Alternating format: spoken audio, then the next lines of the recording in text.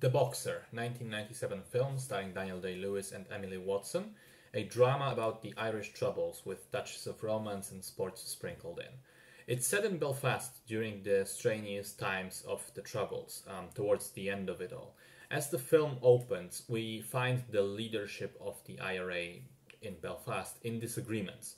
There is a faction working towards a ceasefire and peace with the Protestants, but there is also a strong faction that wants to continue their fight, continue, committing acts of terrorism, basically, despite the casualties that may be involved. In the midst of it all, Danny Flynn, played by Daniel Day-Lewis, gets released after 14 years in prison. He's a boxer that had his own ties to the IRA in the past, which is slowly revealed in the story. Upon his release, he wants to try and rebuild his life, moves into his former apartment, tries to reconcile with a former lover, played by Emily Watson, and restarts a gym for young people where they can train. But his refusal to get cozy with the IRA people and his stubborn insistence on having the gym be a sort of neutral ground of sorts, where people from both sides of the barricade, the conflict, can come in, means that things are sure to heat up and escalate. So I think what the film does really well is take a look at the Troubles, not from a macro perspective as a historical chain of events, but rather on a small scale everyday, it looks at the small scale everyday impact of it all on the people that lived there. We watched the conflict through the eyes of those people impacted by it. And that's, both those involved directly in the conflict and those who want nothing to do with it but are forced to live with the consequences.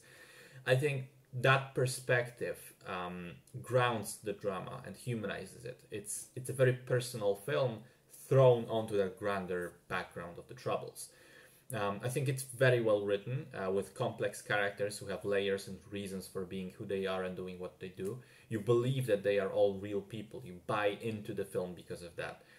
It's acted out very well too. I think it's one of the more quiet and subtle performances by Daniel Day-Lewis. He plays the role in a very subdued way, and you can sort of see the weight of his past on his shoulders in every scene he's in. He's also believable from a purely physical perspective. Apparently, he trained for 3 years for the role with a real boxing coach as a consultant, and that guy later said that when filming the movie, Day-Lewis was on such a good level, he could have easily boxed professionally with success. I also want to highlight Emily Watson, who is sort of the emotional heart of the story. With Day-Lewis's slightly detached and quiet demeanor, it is sort of on her to be the conduit for the unspoken and spoken feelings between them, and she does that job admirably. Finally, I have to say the movie comes alive through the way it looks. It was shot mainly on location, although in Dublin and not Belfast, but the locations chosen for filming do a terrific job of transporting the audience into that specific time and place, into the shoes of the characters. So if you haven't seen The Boxer, do give it a chance. I think it's a very good, very mature yet human portrayal of what life meant for the people in the tragic circumstances of the Irish Troubles.